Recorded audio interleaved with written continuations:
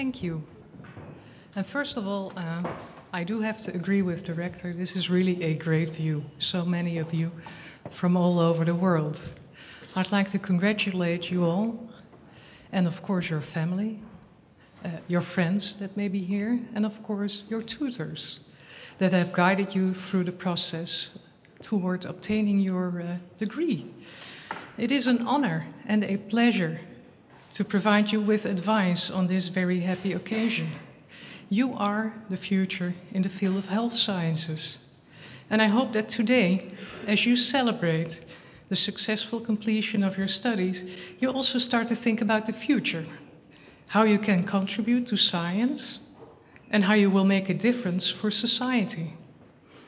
In 2001, I was sitting in your seat, and I did not have a clue what would come next. Like you, I was at a fork in the road, as they call it. And you may know Yogi Berra, a very famous US baseball player and coach. He always said, when you come to a fork in the road, take it. That's easy to say. Of course, you need to choose the right exit. So let me give you some advice. NIHES prepared you well by laying a solid methodological foundation, but one needs more than rock-solid research methods in order to further develop your talent in this field and to make meaningful contributions to the world.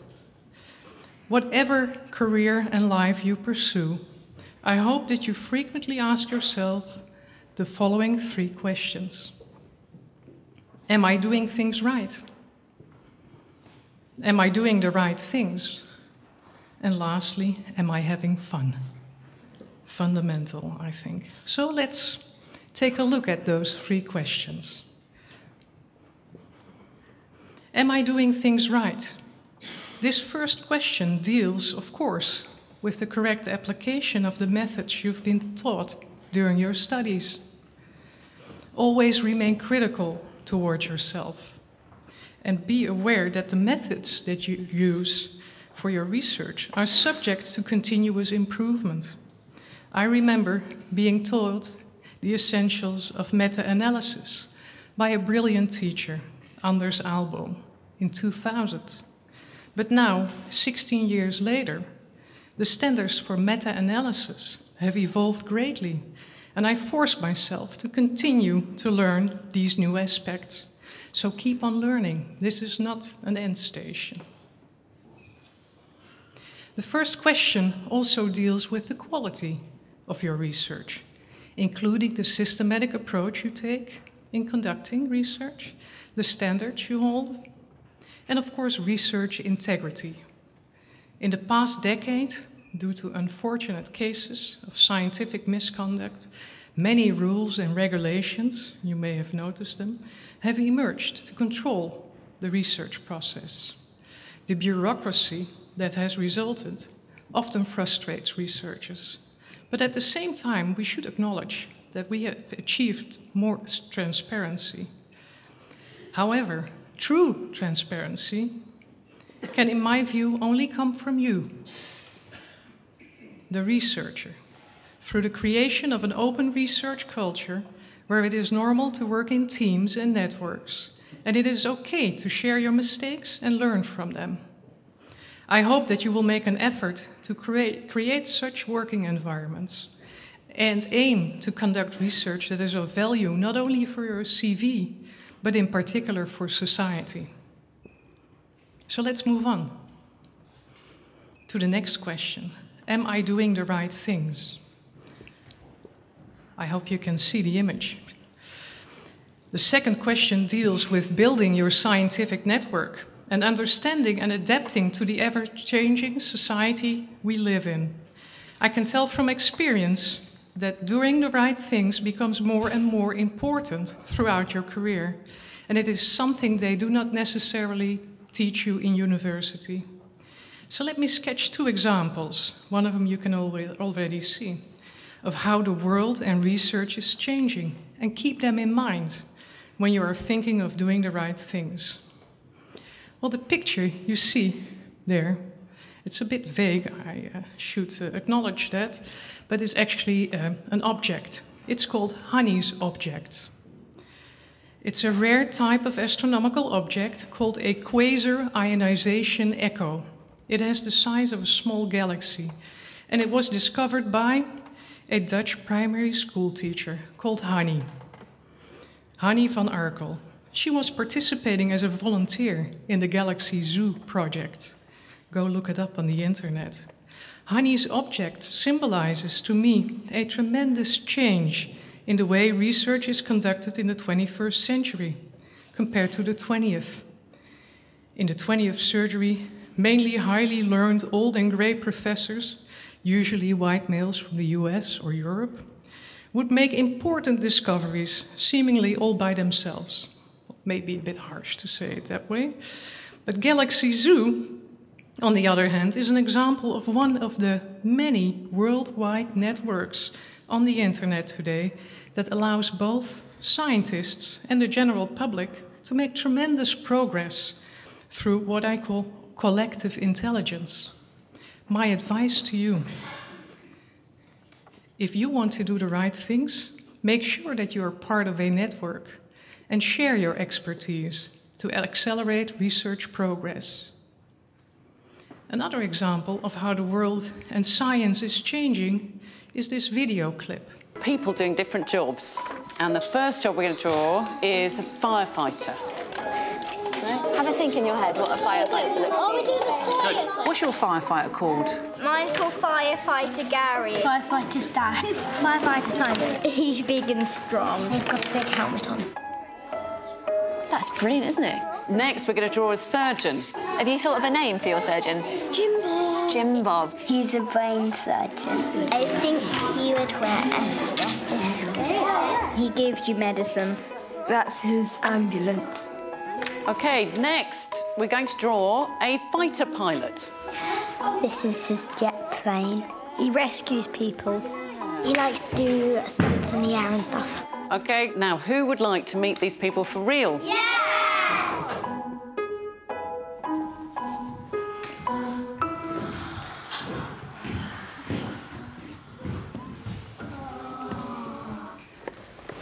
They're dressed up. My name's Tamsin, and I'm a surgeon in the NHS. My name's Lauren, and I'm a pilot in the Royal Air Force. My name's Lucy. I'm a firefighter in the London Fire Brigade. Awareness of implicit bias and the added value of diversity is another 21st century phenomenon. The video illustrates the gender bias we all have to some extent. When it comes to a career in science, women are less likely to succeed due to this implicit bias. Be aware of it in your career and act upon it. The video also relates to the need for diversity in research, when it comes to creating diverse teams that spark innovation, but also when it comes to addressing gender in the content of research. For example, did you know that most of the medications that are being prescribed have mainly been tested in male animal models and clinical trials with mainly male patients? The gendered innovations movement that is currently pushed by the European Union through Horizon 2020 is making us aware of the fact that the topic of gender in research has high priority. Not surprisingly, NIHES, as a frontrunner, has recently developed a course on women's health. There's a lot of work to be done in this field by researchers like yourself, and I urge you to think of gender the next time you design a study or write a grant proposal. So let's move on to the third question. Am I having fun? Very important question, has been for me throughout my career. Money, success, fame, fortune, and glory, although we may want to leave out money in our research field, may seem very attractive. But in order to stay motivated to achieve these goals, through long hours and many frustrating moments when you did not obtain that grant or your experiments failed, it is necessary to go for the really cool water slides. Every now and then, take time to relax, broaden your view. I, for example, love going to improbable.com. Don't know if you've been there. It's a research community that aims to produce research that first makes you laugh and then makes you think. Here are a few examples.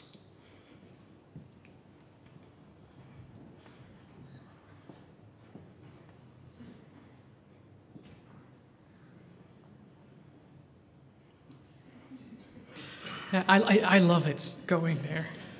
I shared this in my research group and inspired them. Through dead doornails, flying potato chips, they organized a team event. And what they did is they actually tested the freshness of French fries, and they hypothesized that fresh French fries will develop mold sooner than those who are pre-processed, probably hoping that through serendipity they would make a major scientific discovery, like with penicillin. But thus far, they have only achieved a very enjoyable day out with the team.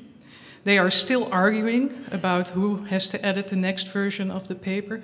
And one of them had to live in a room with molding French fries for 3 months. That was part of the experiment. Well, I truly hope they will publish the paper before I retire, because there's a magazine that you can publish these things in. So what I'm trying to say is that my advice to you is to find your own way, to have fun in your work, to keep inspired, and very important, to inspire others, like these little kids. They'll grow up. So continue to ask yourself 3 questions. Am I doing things right? Am I doing the right things? And am I having fun? Take them home and use them. Ask yourself these questions on a regular basis. A last word of advice is from Dr. Levi Montalcini, a famous Italian neurobiologist who in 1986 won the Nobel Prize in Physiology or Medicine for the discovering of nerve growth factor. I tell young people, do not think of yourself, think of others. Think of the future that awaits you.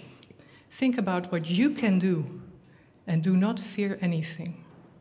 I wish you all the best. Thank you.